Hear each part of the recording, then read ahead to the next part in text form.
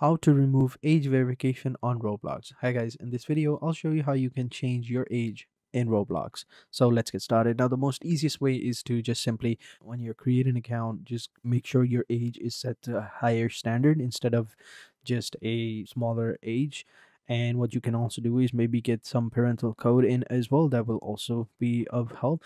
But let's say you can't do that, then you already have set your age to and you can't change it. Well, then what you can do is just simply hit the F12 key. It'll open up the elements. Now what you want to do is, if you want to come over here and then just simply hit Control F to open up a search bar and just type in birthday. It will find this one right here. And what you want to do is just simply right click and then just simply click on edit HTML, Control A, select all of it, and then just paste your own code that you can find in the description and hit enter. What this will allow you to do is it will allow you to have a different code.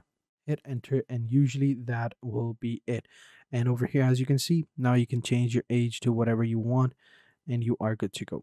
Usually that works, but it could be different for you guys unless they fix this. But usually it works, and that is going to be allowed, and that is going to enable you to remove the age verification completely. So thank you always for watching, and I hope you guys enjoyed this video. If you did, be sure to hit the like button, subscribe to the channel, and turn on post notifications. And I will catch you guys in the next video. And until then, take care and goodbye.